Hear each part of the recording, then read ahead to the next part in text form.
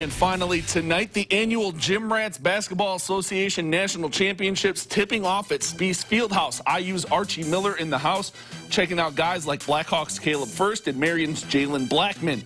Northside's Keon Brooks Jr., he's on Miller's wish list, but Archie won't get to see him play this weekend. Keon currently dealing with some tendonitis, but he's got plenty of time to rest up for the high school season, and he's excited to have an opportunity to work with new head coach Gary Andrews. Yeah, I just met Coach Andrews for the first time about 2 days ago.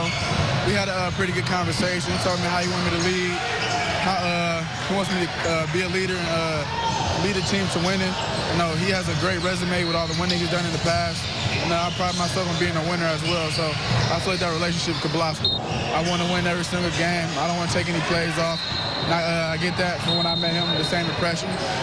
He's a winner. He wants to win. He's looking to get the best out of me and the best out of my teammates.